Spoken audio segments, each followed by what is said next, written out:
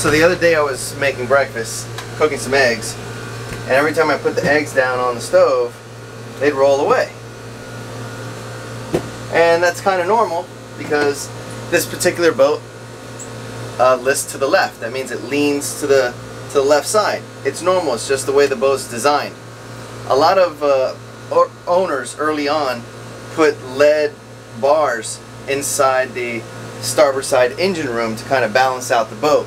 This boat has that, but it still doesn't really, it still does list a little bit to the left. So I didn't think anything of it. When we went out to Willis Island the other day on the backup plan, coming in I noticed the boat was really leaning a little bit more than I've seen it lean before. But I know that we have that extra fuel tank on the other side and it's empty, so still didn't think anything of it. Then I started hearing this beeping upstairs. It's a sound I've never heard before. So I went up there to investigate. All my electronics were off, so didn't really know what it was. And then all of a sudden, ding! I thought maybe I should start checking for water.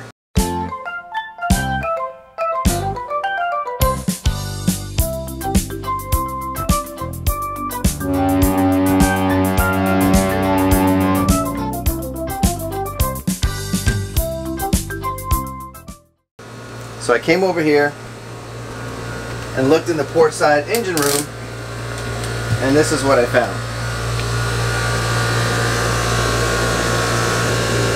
I don't know if you can tell, but there's water in there.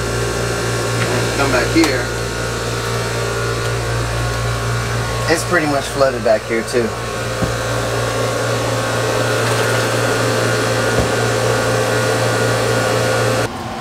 So the first thing I did was I came up here to the port engine room bilge pump switch. It's on auto, so I switched it over to manual and it wasn't doing anything. You can see on these other ones how they all light up when you put it on manual. That's what this is supposed to do, and it's not doing it. So it seems to me like there's no electricity getting to here.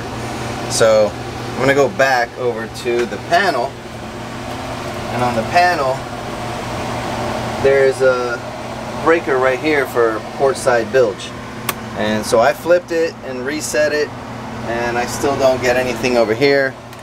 So right now I'm going to pull this panel off and see if I'm getting electricity to there, because I don't know what else to do.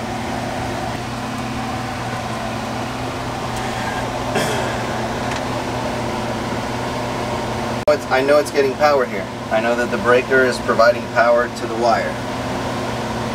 So now, as far as I know, this is going to go there. I don't know, but the pump is 24 volts and this is 34 volts. So I don't know where it gets converted. So I'm going to look for something else now. I'm going to move this helm back because there's electronics underneath there. Also the back side of the switch. This is the switch right here. And all the wires look fine.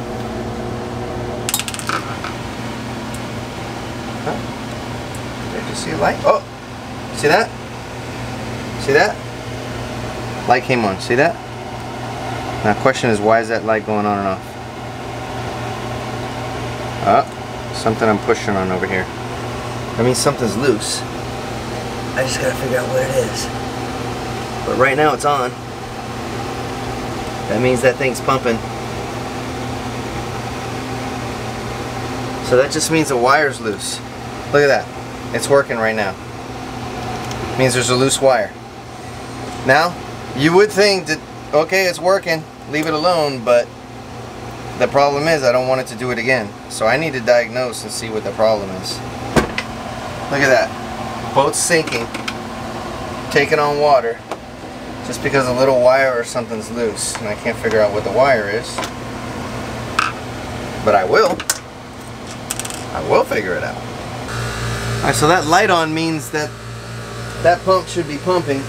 Now I don't know if it's just that there's so much water in there that you can't tell, but it doesn't look like it's going down. So I got a spare pump here, because you should always carry a spare pump and flow switch on board, which I do. And I'm going to touch the wires with this pump and see if this pump turns on. That'll at least let me know if there's the electricity coming down here. So I already exposed the wires. So I'm just gonna touch the right wires and should have some action. And we do.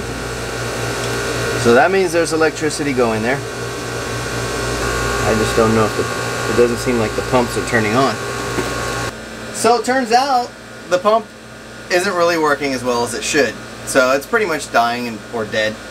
And I thought I was prepared by having an extra bilge pump, but this is a 12-volt bilge pump, which works great in that room because it's on 12 volt, but this room's on 32 volt. So I gotta go find another pump. Alright, I just called Hopkins Carter, and they have a bilge pump in stock, so we're gonna go over there and pick it up. Let's go.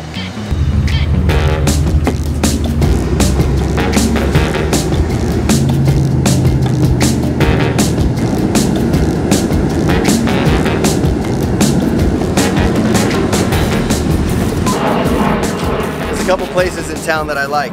El Capitan, because they have everything I want, but at Hopkins Carter they have everything I need.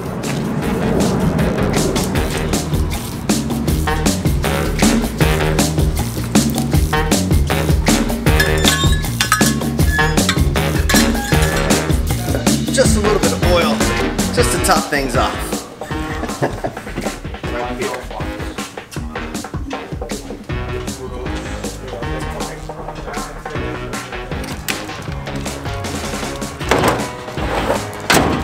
Top off, it's gallons.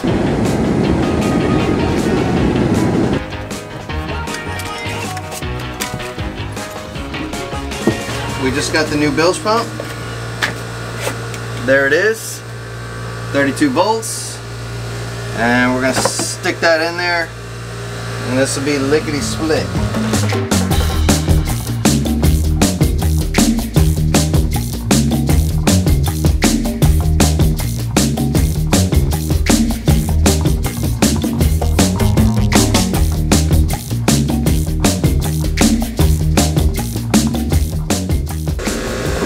So, as you can see, bilge is as empty as it's gonna get.